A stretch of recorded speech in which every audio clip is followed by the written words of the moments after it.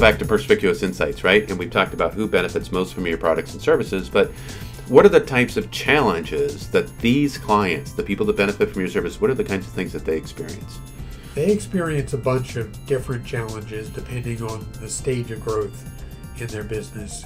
They can range from understanding what the right way to describe their product or service, understanding who their best customers are, what their pricing structure should be, how to put systems in place to make their process efficient and repeatable. So is there a kind of an overarching comment or concept associated with, there's a variety of things, right? I think you said something earlier about not seeing the forest through the trees.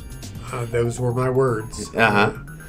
The problem is that most small business owners, because as you said before, they wear so many hats, are lost in the forest because they have so many different responsibilities. They don't have the time to step back and look at the bigger picture and make longer term plans. And they have a hard time making decisions. They do.